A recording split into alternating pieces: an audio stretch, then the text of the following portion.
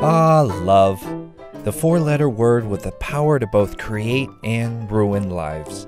The power to inspire the finest poetry mankind has ever written, and the power to make us forget that hearts don't actually look like that. Like, not even close.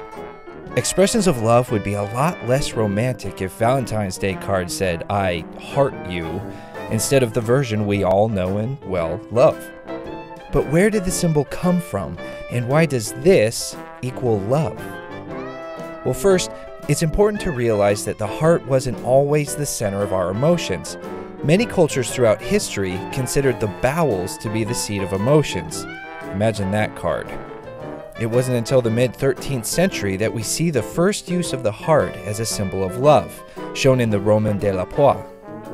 But even then, the heart used in the picture resembles an actual human heart, not the one we use now. In fact, we have to fast forward almost 100 years before we can start to see the heart take its shape, although the indent is very small and it's upside down. But as more artists began to draw the symbol, the indent grew larger, as did the idea that the point should be faced downward. The heart's now familiar shape was solidified in the late 15th century when it was included as a suit on playing cards.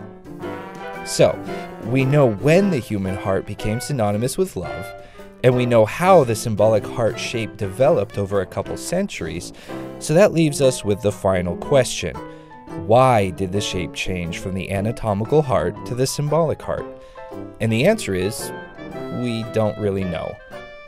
There's been some speculation that the shape is based on the silphium plant, which was an ancient contraceptive. But again, we really don't know for sure. What we do know is that the heart symbol is here to stay. So scribble it on a piece of paper and give it to someone special. It's better than giving them a picture of your bowels.